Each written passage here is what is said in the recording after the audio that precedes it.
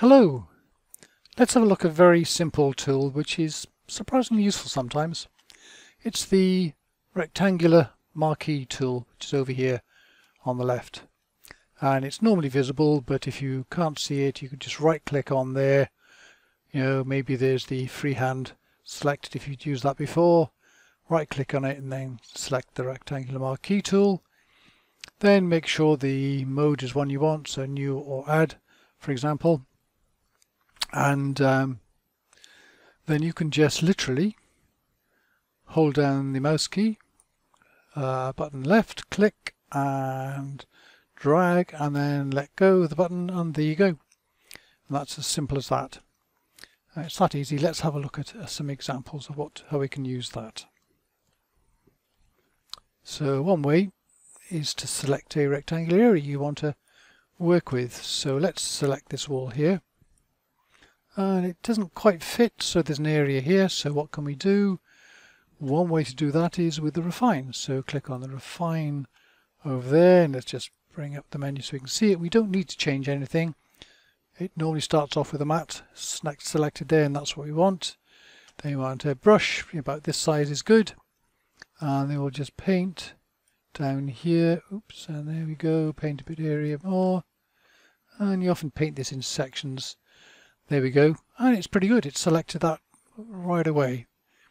And just click apply on that, and there's the wall selected. We go in and tidy up the little bits we want.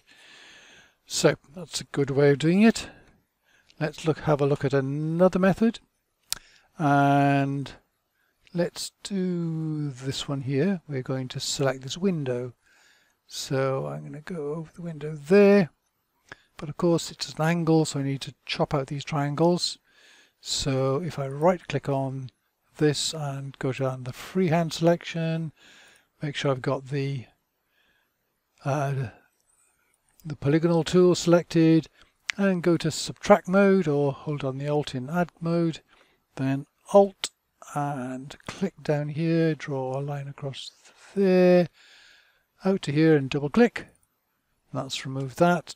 Same down here, and click and out to here and double click out there, and there you go. I've selected that window. I don't know, how about another one? These are quite good. Let's try.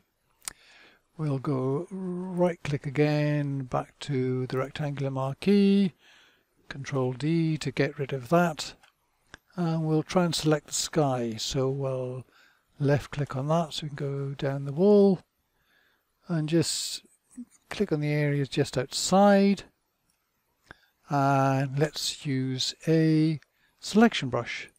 So we'll click on that. We want subtract from up there, so that when we paint on the edges here, so just click and paint.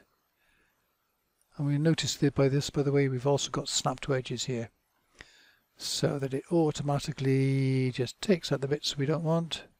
We can go up there like that. There you go. There's the sky selected. Again, some little tidying up may be needed, but it's mostly done in very, very quickly. So Control D to get rid of that. And let's just do one more thing that we can do with this. So with the rectangular tool selected, let's go up here and we'll select. And if I'm position carefully, I'm looking at the rulers where things are up here, because that shows me the mouse. So let's go about 100 either way there. And we can drag down here until it's about 100 away from that and 100 away from that. So there we go, that's a fairly reasonable border. Now what I'm going to do is a select and invert the pixel selection, hold Control Shift I. Now I'm selecting the border area. And I'm going to come down here and click on this little thing down here to add a pixel layer, which I've now got up here, so that I can now take the flood fill tool, make sure I've got black selected up here, that's his, and then just click within that, and there you go. I put a border on the picture. I could do that any color I like, but let's do a Control D. We don't need that anymore, but what we can do, because it's on a separate layer, we can play with the opacity. So if we turn that down, we get a kind of interesting semi-opaque border on it. So there you go, that's just a few of the things that you can do with the Marquee rectangular selection tool. Thanks for watching.